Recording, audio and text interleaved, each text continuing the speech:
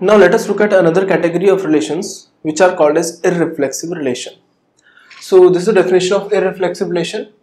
A relation R on a set A is called irreflexive if X is not related to X, and that is, you can say X is not related to X for all X belong to the set A.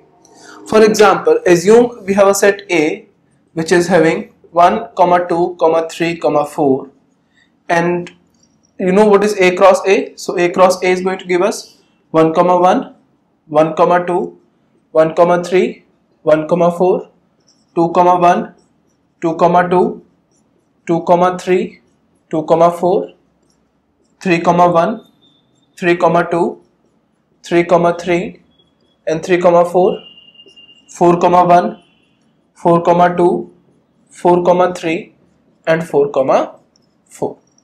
Okay, this is A cross A. Now I can define a relation over A cross A.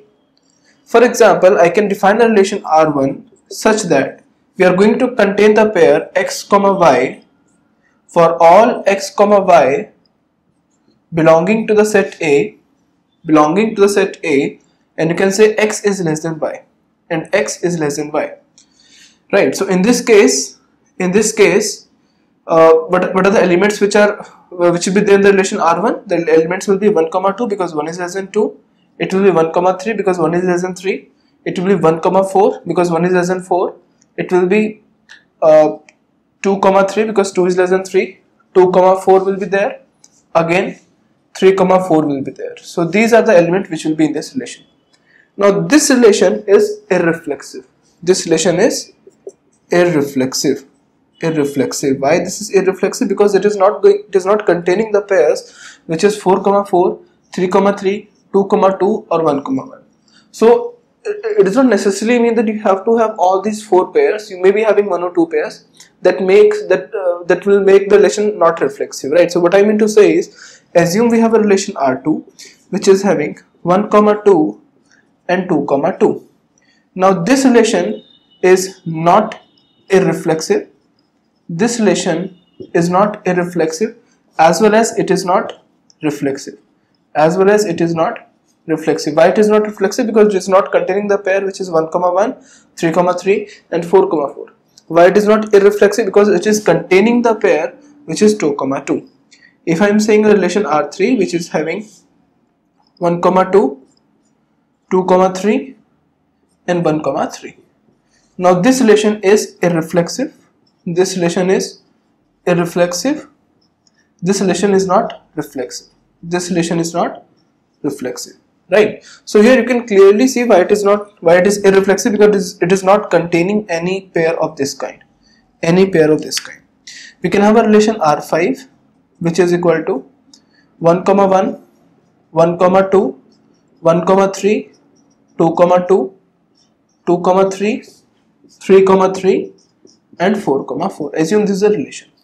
Now in this relation is not irreflexive. This relation is not irreflexive. Why it is not irreflexive? Because it is containing the pair 1, 1, or 2, 2, or 3, 3, or 4, 4.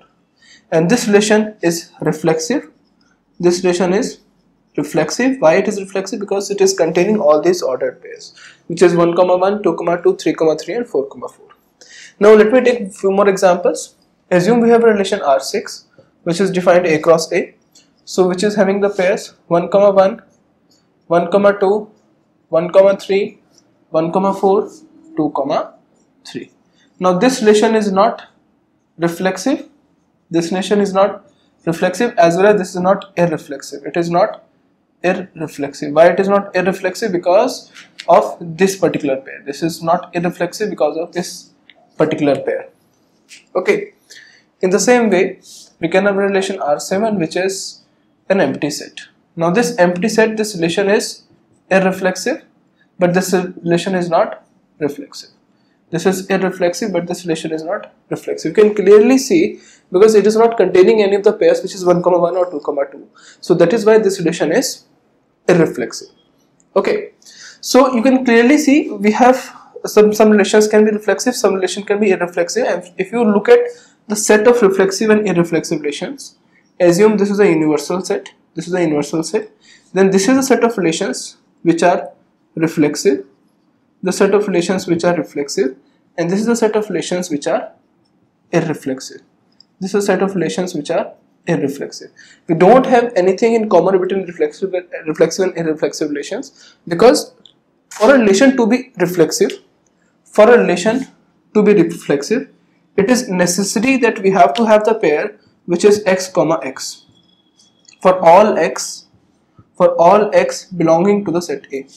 But for a relation to be irreflexive, we should not have x comma x. This should not be there for all x belonging to the set A, or for any x belonging to the set A, right? So you can clearly see, because these two sets are not having anything in common.